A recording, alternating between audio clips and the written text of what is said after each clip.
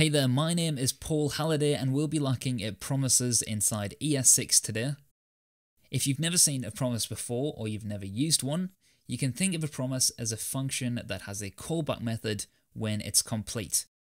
The awesome thing about promises is that they don't have to be synchronous. We can maybe call a server for some data, and when that server responds, we can then do something after that. So let's start off by writing our first promise with ES6. We can make a variable named promise, so let promise is equal to a new promise. And if we look at the parameters of the promise, we can see that we have a resolve and a reject.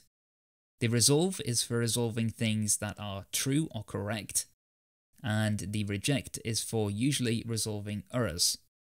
So we can add the resolve and reject parameters to our promise, and then we can create a value, which I'm going to put as true, and then if that value is true, I'm going to resolve the promise with this value is true. If the value is not true, I'm going to reject the promise and say this value is not true. So to use the callback for the promise itself, we can use promise.then. And you can see that the promise takes two parameters, both of which are optional, the unfulfilled and the unrejected. So the unfulfilled means the resolve here, and the unrejected is the reject.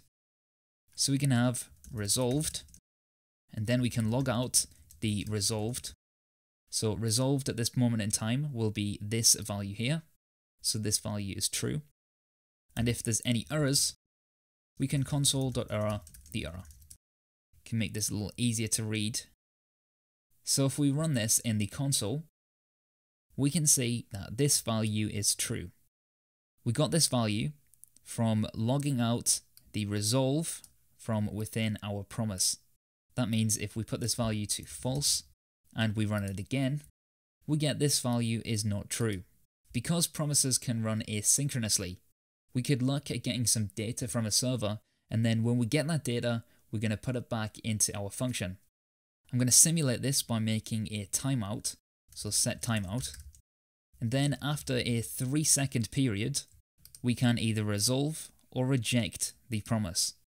So if we run this again, we can see this value is not true after the 3-second timeout. To prove that this works once again for the true value, we can see after running it for 3 seconds, it now resolves as true. If you've ever used Angular 1 and the $Q library, you'll find that this is quite similar to what you already did back then. You might have had a $Q.resolve, a $Q.reject, and so on. I hope this video helps in understanding promises in ES6, and if it does, hit that subscribe button because there's more videos on the way. And until next time, my name is Paul Halliday.